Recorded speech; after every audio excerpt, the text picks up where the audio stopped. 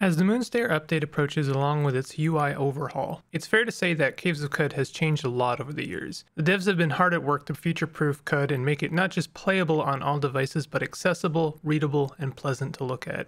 With that being said, when you first open up Qud, things might not be quite right, and the options can be intimidating. Today I will attempt to demystify some of the options, recommend some be turned on or off, and some be left alone. I will be explaining the options based on the beta. Please know that things are subject to change. If you gain anything from this, consider leaving a like, and if I missed something important, please let me know in the comments. I will amend in the future. Much of the options in general are pretty self-explanatory. However, there are a couple of graphical options worth noting. When Tiles is toggled off, you can play Qud in its original ASCII graphics, which I believe have been kept up to date. The vignette, the soft shading in the background can be toggled, as well as the scan lines. The brightness and contrast options are worth noting for those with photosensitivity issues, and are the only way to tweak Qud's contrast. Run in background is self-explanatory and mostly only affects the music, as Qud is turn-based. Control mapping is the same as can be accessed from the pause menu. Pre-release Use Input Manager is an important option. Turning it on allows fine control over key repeat and delay, and controller support. This is also a relevant option if you want to play Caves of Qud on the Steam Deck. Turned off, and Caves of Qud input rate will be as fast as your machine can output. It is recommended to consider the Limit the Input Buffer to 2 commands option available in User Interface. This option only affects the input rate if the new Input Manager is turned off. The Key Repeat Delay and Limit Input Buffer to 2 commands option both ensures that you do not queue too many commands at once, like when transitioning between zones. Allow mouse input and movement. It is recommended that these options be turned on. If you are playing on a computer, Qud will offer tooltips for creatures and objects when you hover over them with your cursor, and mouse movement will allow for faster travel through difficult to navigate environments. Allow mouse scroll. Disabled, and this will help you keep the play area at your preferred zoom level. Enable modern UI elements. When disabled, Caves of Qud is brought back to its most primitive interface, which I will refer to as the text-based interface. The text-based interface doesn't just include the gameplay aspects of Qud, but its menus and options. This interface is out of date, and personally I don't recommend using it. When modern UI elements is enabled, you will have access to Qud's new scalable UI options, which we will talk about now. Modern and overlay control scale. This affects the UI, not the play area.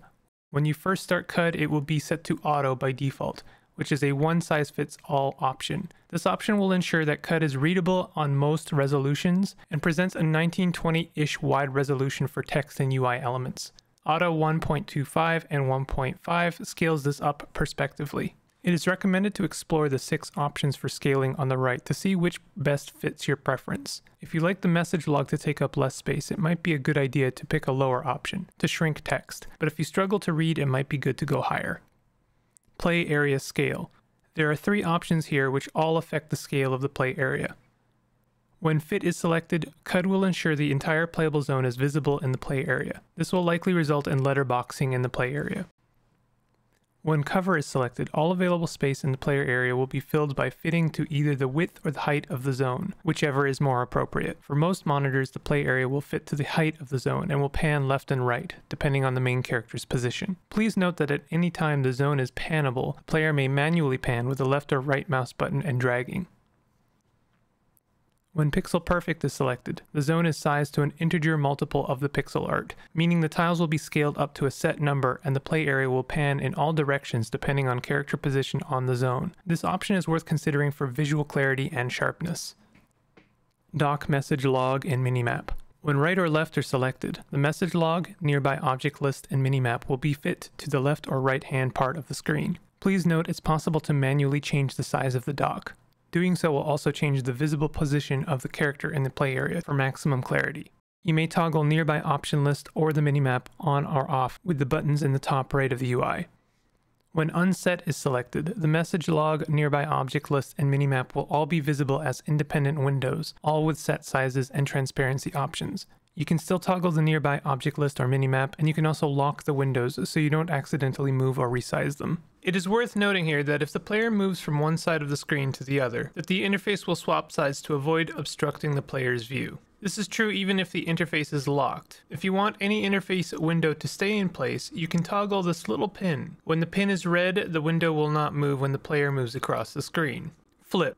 This mode is similar to left and right in that the interface elements are docked, but similar to unset, the message log, minimap, and nearby item list will flip to the other side of the screen so as not to obstruct the player's view of their character.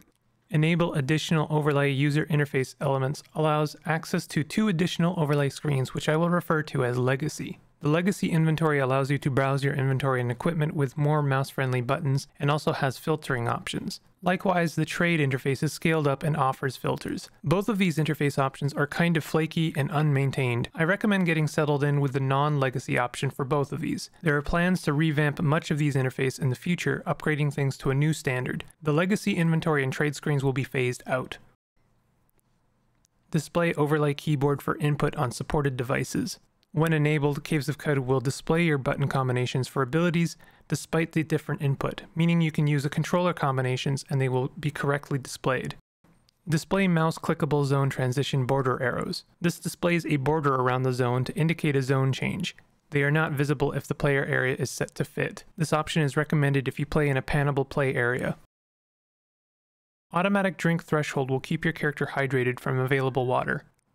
Automatic save on zone threshold will save your game at set intervals of how many zones you've changed. Note that this is not the same as setting a checkpoint in roleplay mode, which only occurs when leaving a settlement. Automatically douse in light torches is recommended if you are playing without night vision or do not yet have a glow sphere. Automatically disassemble scrap is a good setting to keep on if you don't want to be weighed down by tons of garbage. Note that your character will not automatically disassemble if there are nearby enemies. Show finding items while scavenging through trash as message log entries instead of pop-ups is a good option to keep on so that your gameplay will not be constantly interrupted when scavenging a high-yield trash area. Maximum auto-move squares per second will dictate how quickly turns progress when auto-moving or auto-attacking. Setting it to infinite will progress turns as quickly as your machine will allow. Ignore enemies less than and ignore enemies farther away. It is highly recommended to approach these options with caution as they can kill your character. Setting ignore enemies less than to easy will mean that if there are any trivial enemies on screen, your character will continue auto-exploring regardless of their aggression. Likewise, setting ignore enemies farther away than 5 will mean your character will auto-explore as close to 4 tiles away from a creature regardless of challenge level or aggression. Setting ignore enemies farther away than none is highly recommended. Setting ignore enemies less than easy can be considered, but with a caveat. A creature challenge level is compared to your own level, meaning if you are a high enough level, any creature could be considered trivial. Any creature or robot or turret which makes use of electricity or explosives has the potential to damage the player regardless of level, which means that at a certain point, even the easy setting has the potential to create problems for the player, and in some circumstances get your character killed. It is recommended to turn the following on: auto pickup ammo, nuggets, trade goods, artifacts, special items, scrap, books, zero weight items, open chests while exploring, open bookshelves while auto exploring. Auto pickup primitive ammo will mean your character picks up rocks. Auto pickup fresh water is fine in the early game, but when you break double digits in level, you might consider turning this off. Ironically, water does not have a very good water to weight ratio. Auto pickup if hostiles are nearby and from adjacent squares can get you into trouble, as picking up items is an action which might mean an enemy gets a free attack. Always display the list of items during a get is a good option to keep on if you aren't used to using the nearby object list and need clarification of what you are standing on without accidentally picking something up. Confirm before drinking and movement into dangerous liquids is just good sense. You might consider upping HP warning threshold to 60%. If something just did 40% of your health in one attack, you're going to want to stop and reassess before things go further. Color players at based on HP level will color your character's tile based on how damaged your character is. Ignore all status colors other than HP level for the player's at is intended for you to focus solely on the health of your player. There are a few rare effects which change the player's character color. This includes becoming chromed and tattooed. Enabling this option will keep your character their original color while also displaying HP color level. Change player's default at color based on some mutations. Mutations which affect the player's at color are rare. These include photosynthetic skin and receiving an extra limb which is plant-based. Take corpses when using tab to take all should be disabled. It is very rare when you will ever need to pick up a corpse, and when the occasion arises, the action will be very intentional. The following options only affect the text-based UI and are not relevant if you intend on using the modern UI. Display ability status icons, display the pop-up showing the contents of the current cell, display your location instead of your name on the sidebar, pressing Shift will hide the sidebar. Display detailed weapon penetration and damage in name is good to enable as it enables transparent information about the maximum penetration of a weapon. Display the color of the hit hearts as the target's remaining HP. This option only works if combat animations are turned off.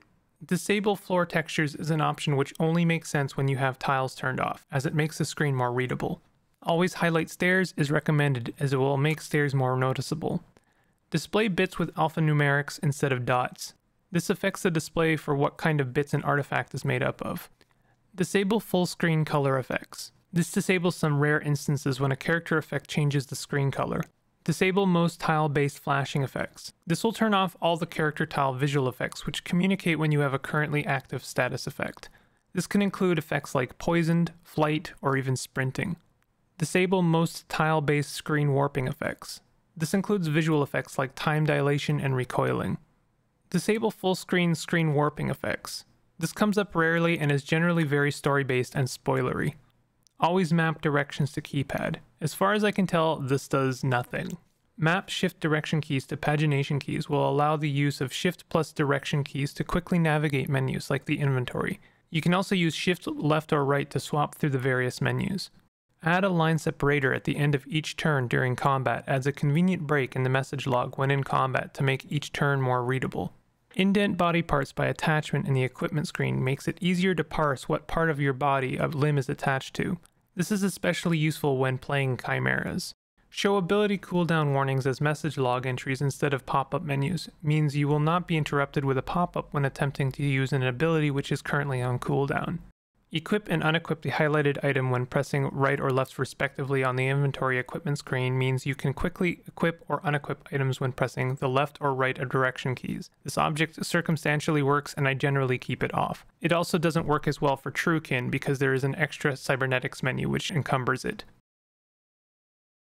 If you intend on playing with mods, you will need to enable mods, and also likely enable allow scripting mods, as most mods in the workshop make use of scripting. It is recommended that require approval each time a scripting mod changes be enabled to help prevent an updated mod from abusing scripting to harm your computer. Be sure to check the description of a mod and the comments for information about the mod and its current state. The Enable Harmony Debug Output and Write Compiled Mod Assemblies to Disk options are really only intended for those who wish to create their own mods.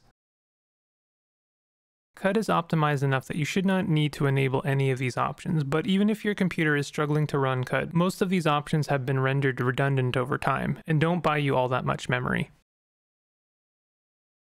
The debug portion of the options has some interesting options and could be the subject of its own video. However, most of these options, save for 3, are not relevant to the player.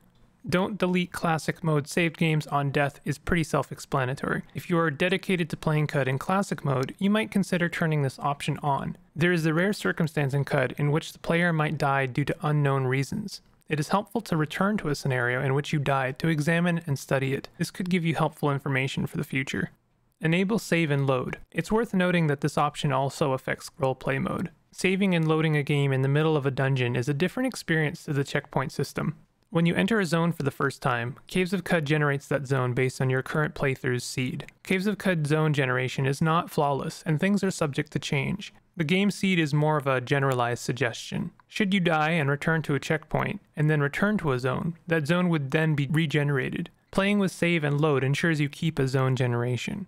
And finally, Enable Color Text Input is a hidden gem of an option, which, when enabled, gives you an option to select a coloring for your character's name, much like naming an object in-game. The option to color your name has always been available, but you had to use the color ID, which is pretty cumbersome. This option gives you a UI button to select from a list, making it much easier.